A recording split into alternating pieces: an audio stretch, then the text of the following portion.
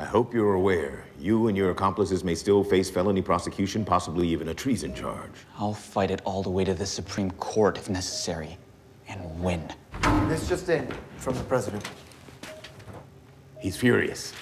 Thanks a lot, Ricky. I don't know what to say, General Gibson. I'm sorry. Don't apologize, Dad. The public has a right to the truth. You made your point. This tribunal is a mockery! What about Steenbeck, who took the photograph? It's on the front page of every newspaper on the planet. Can't we arrest him as well? Unfortunately, no. He dropped a print in the mail to his photo agency first thing Tuesday morning, and the postman got it before we did. He's innocent. Supposedly, he did a nude of Mitch Campbell, too. Mitch Campbell? Mitch Campbell.